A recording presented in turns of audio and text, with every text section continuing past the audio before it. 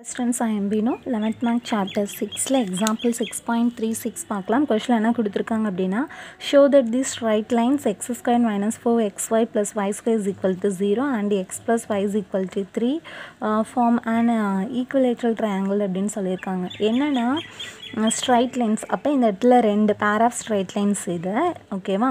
So pair of straight linesம் இந்த straight lineம் சேர்ந்து என்ன பண்ணுது அப்படின்னா ஒரு equilateral triangle வந்து ஃபார்ம் பண்ணுது அப்படின்னு சொல்லிட்டு நம்ம வந்து ப்ரூஃப் பண்ணணுமா. ஸோ அப்போ இங்கே கொடுத்துருக்குற அந்த pair of straight line வந்து என்ன கொடுத்துருக்காங்க அப்படின்னா so pair of straight line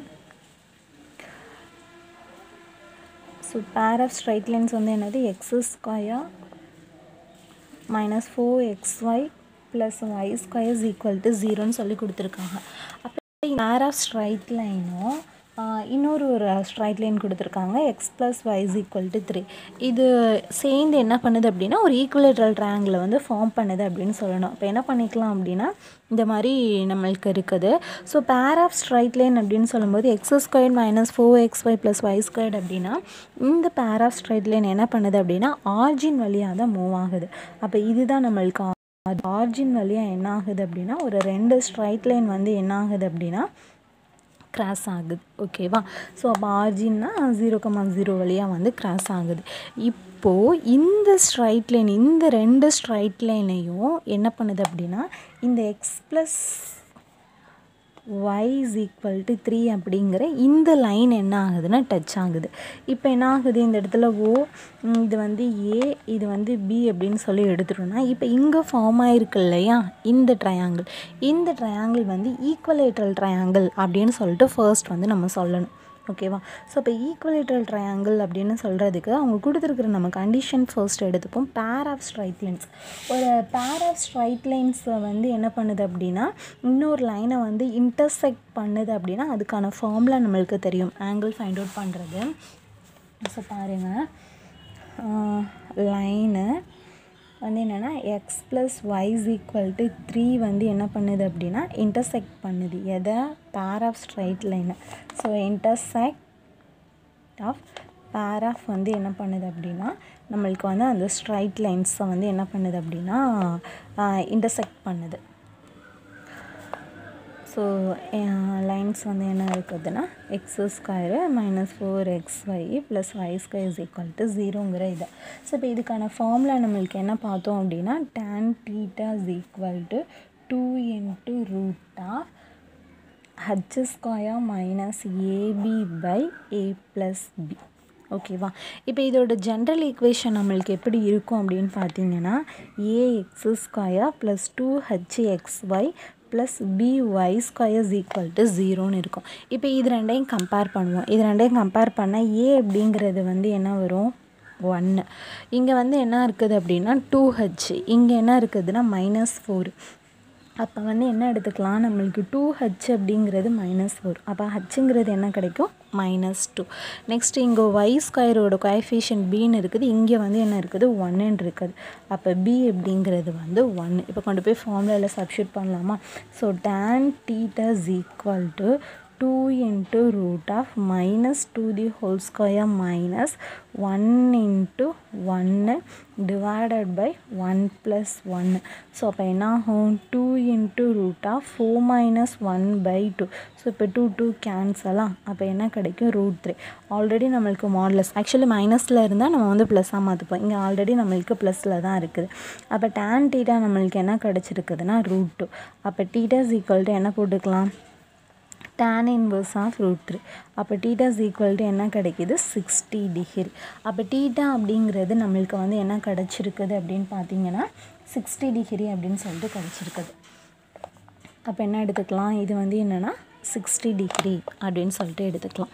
இப்போது நம்மளுக்கு ஒரு ஆங்கிள் கிடச்சிடுச்சு. இப்போ நம்மளுக்கு என்ன சொல்லணும் அப்படின்னு பார்த்தீங்கன்னா ஈக்குவலேட்ரல் ட்ரையாங்கிள் அப்படின்னு சொல்லணும். ஈக்குவலேட்ரல் ட்ரையாங்கிள்னு சொல்கிறதுக்கு இப்போ நம்மளுக்கு இங்கே கிடச்சிருக்குது இல்லையா இந்த ஆங்கிள், அதாவது ஓங்கிற ஆங்கிள், இந்த ஆங்கிள் வந்து நம்மளுக்கு பைசெக்டர் ஆஃப் ஆங்கிள் அப்படின்னு சொல்லி நம்ம ப்ரூஃப் பண்ணிட்டோம் அப்படின்னா இது இங்கே என்ன ஆகும் அப்படின்னா ஒரு பெர்பெண்டிகுலர் வந்து ஃபார்ம் ஆகும். அதாவது நம்மளுக்கு இப்போ இந்த மாதிரி இருக்குது. இப்போ இந்த இடத்துல நான் ஒரு பைசெக்டர் அப்படின்னு சொல்லிட்டேன்னு வச்சுக்கோங்களேன். அப்போ இங்கே இருக்கக்கூடிய ஆங்கிள் வந்து என்ன ஆகும், ஈக்குவலாக வந்து செப்பரேட் ஆகும். செப்பரேட் ஆச்சுன்னா இப்போ இந்த இடத்துல நம்மளுக்கு எப்படி இருக்கும், இந்த மாதிரி தானே வருது. அப்போ இந்த இடத்துல நம்மளுக்கு என்ன ஆகும் அப்படின்னா ஒரு 90 டிகிரி வந்து ஃபார்ம் ஆகும். அப்போ இந்த இடத்துல நம்மளுக்கு பெர்பெண்டிகுலர் ஃபார்ம் ஆகிடுச்சு அப்படின்னா நம்ம என்ன சொல்லிடலாம் அப்படின்னா ஆங்கிள் வந்து ஈக்குவலாக இருக்குது அப்படின்னு சொல்லிடலாம். ஒரு ஈக்குவலேட்ரல் ட்ரையாங்கிள்னால் என்ன அர்த்தம் அப்படின்னு பார்த்தீங்கன்னா நம்மளுக்கு வந்து 3 ஆங்கிளுமே ஈக்குவலாக இருக்கும், 3 சைடுமே வந்து ஈக்குவலாக இருக்கும். ஒரு ஆங்கிள் வந்து 60 டிகிரின்னு கிடச்சிருச்சு. அப்போ இந்த 2 ஆங்கிள் ஈக்குவல் அப்படிங்கிறத நம்ம சொல்லிட்டோம் அப்படின்னா நம்மளுக்கு வந்து என்ன கிடச்சிரும் அப்படின்னா 90 டிகிரி வந்து அதாவது ஈக்குவலேட்ரல் ட்ரையாங்கிள் வந்து ஃபார்ம் ஆகுது அப்படிங்கிறது வந்து தெரிஞ்சிடும்.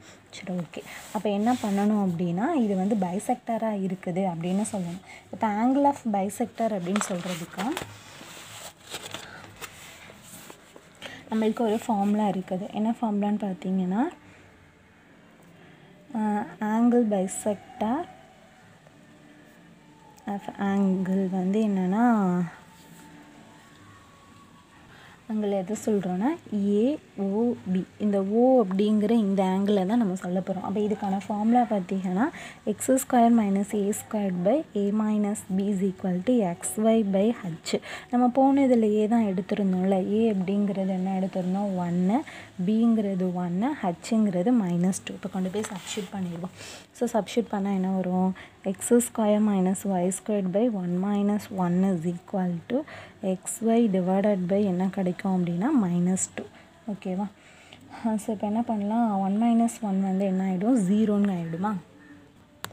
அப்போ x² - y² / 0 = xy / -2. இப்போ என்ன கிடைக்கும், x² - y² = xy / -2 × 0. அப்போ x² - y² = 0. இப்போ பார்க்குறதுக்கு a² - b². அப்போ எப்படி எழுதலாம், a + b a - b. அப்போ x - y x + y = 0ன்னு எடுத்துப்போம். இப்போ என்ன பண்ணிக்கலாம், x - y = 0, x + y = 0. So இப்போ இதில் வந்து நான் x - y = 0ங்கிற இப்போ இந்த கண்டிஷன் எடுத்துக்கிறேன். இப்போ x - y = 0னா என்ன அர்த்தம், x = y. x = y அப்படின்னா என்ன அப்படின்னா இது வந்து ஒரு ஆங்கிள் பைசெக்டராக இருக்குது. ரெண்டுமே நம்மளுக்கு வந்து எப்படி கிடச்சிருக்குதுன்னா ஈக்குவலாக இருக்குது. அப்போ இது ஒரு ஆங்கிள் பைசெக்டர்னால் இப்போ அந்த இடத்துல நம்மளுக்கு என்ன ஃபார்ம் ஆகுது அப்படின்னா ஒரு பெர்பெண்டிகுலராக வந்து இருக்குது. அப்போது தி ஆங்கிள் bisector இது வந்து என்னென்னா x - y = 0 is perpendicular to the given line. ஓகேவா? ஸோ அப்போ இங்கே பாருங்கள், அதே டயக்ராமை நான் மறுபடியும் வரைஞ்சிக்கிறேன். நான் இது மட்டும் ட்ரா பண்ணிக்கிறேன். இது வந்து ஓன்னு இருந்துச்சு, இது ஏன்னு இருந்துச்சு, இது வந்து பின்னு இருந்துச்சு. இது மொத்தமாக வந்து என்ன இருந்ததுன்னா நம்மளுக்கு 60 இருந்துச்சு. இப்போ இதுக்கு இடையில தான் என்ன பண்ணியிருந்தேன் அப்படின்னா ஒரு பைசெக்டார் அப்படின்னு சொல்லிட்டு இது பண்ணோம். அப்போ இது 30 டிகிரி, இதுவும் 30 டிகிரி. அப்போ நம்மளுக்கு இது வந்து என்ன சொல்லிட்டோம், இப்போ ஒரு 90 டிகிரியை ஃபார்ம் பண்ணுது அப்படின்னு சொல்லிட்டோம். நம்மளுக்கு என்ன சொல்லியிருந்தோம், ஆங்கிள் 3 ஆங்கிளும் ஈக்குவலாக இருந்துச்சு அப்படின்னா இது வந்து என்ன சொல்லியிருந்தேன் அப்படின்னா நம்மளுக்கு வந்து ஈக்குவலேட்ரல் ட்ரையாங்கிள்னு சொல்லியிருந்தேன். இப்போது இந்த சைடு இப்போ ஃபார் எக்ஸாம்பிளுக்கு ஏபி இந்த இடத்துல சி அப்படின்னு சொல்லி கொடுத்துக்கிறேன்னு வச்சுக்கோங்களேன், ரஃப்பாக தான் சொல்கிறேன். இப்போ இந்த ட்ரையாங்கிளை நம்ம தனியாக அப்படி பிரிச்சுக்கிறவா. இப்போ இந்த ட்ரையாங்கிள் அப்படி நான் தனியாக பிரிச்சுட்டேன்னா இது வந்து ஓவாக இருக்கும், இது சியாக இருக்கும், இது வந்து பியாக இருக்கும். இது 30 டிகிரி, இது வந்து என்ன கிடைக்கும் அப்படின்னா 90 டிகிரி. அப்போ இது நம்மளுக்கு என்னவா இருக்கும், 60 டிகிரி இருக்குமா? அப்படி தானே? அப்போ தானே ஆட் பண்ணால் கரெக்டாக வரும். ஏன்னா 3 ஆங்கிள் நம்மளுக்கு எப்படி ட்ரையாங்கிளாக இருந்துச்சுனாலும் 3 ஆங்கிள் ஆட் பண்ணால் 180. அப்போ இது 90, இது வந்து 30னா அப்போ இது வந்து என்னென்னா 60 இருக்கணும். அப்போ இந்த ஆங்கிள் நம்மளுக்கு என்ன கிடைக்கிது அப்படின்னா 60 டிகிரி. அப்போ அதே மாதிரி தான் இங்கே 90 டிகிரி, இங்கே 30 டிகிரி. அப்போ இங்கே என்ன இருக்கும் அப்படின்னா 60 டிகிரி இருக்கணும். அப்போ இது மொத்தமாக நம்மளுக்கு என்ன கிடச்சிரும் அப்படின்னா 60 டிகிரின்னு கிடச்சிரும். அப்போ இது 60, இது 60, இது 60. இப்போ 3 ஆங்கிளும் 60 டிகிரி. அப்போ நம்ம ஃபர்ஸ்ட் என்ன சொன்னேன், ஈக்குவலேட்ரல் ட்ரையாங்கிள்னால் 3 ஆங்கிள் ஈக்குவலாக இருக்குன்னா கண்டிப்பாக 3 சைடும் என்னவாக தான் இருக்கும் அப்படின்னா ஈக்குவலாக தான் இருக்கும். அப்போது இப்போ என்ன எடுத்துக்கலாம், ஏஓபி அப்படிங்கிறதும் ஓபிஏ அப்படிங்கிறதும் பிஏஓ அப்படிங்கிறதும் வந்து என்னென்னா 60 டிகிரி. சென்ட்ரலில் இருக்கிறத நம்ம ஆங்கிள்னு சொல்லுவோம். அப்போ இது வந்து 60 டிகிரி, இதுவும் 60 டிகிரி, இதுவும் 60 டிகிரி. ஸோ ஓபிஏ மூணுமே 60 டிகிரியாக இருக்குது அப்படிங்கிறதுனால என்ன பண்ணிக்கலாம், therefore the given lines form on equilateral triangle. ஓகேவா? ஸோ அவ்வளோதான் இந்த கொஷின். இது வந்து நான் ரஃப்பாக ட்ரா பண்ணியிருக்கிறேன், நம்ம வந்து புரிஞ்சுக்கணும் அப்படிங்கிறதுக்காக. ஸோ இதுதான் வந்து நம்மளுக்கு வந்து என்னென்னா மெயின் டயக்ராம். ஓகேவா? ஸோ அவ்வளோதான் இந்த கொஷின். தேங்க்யூ.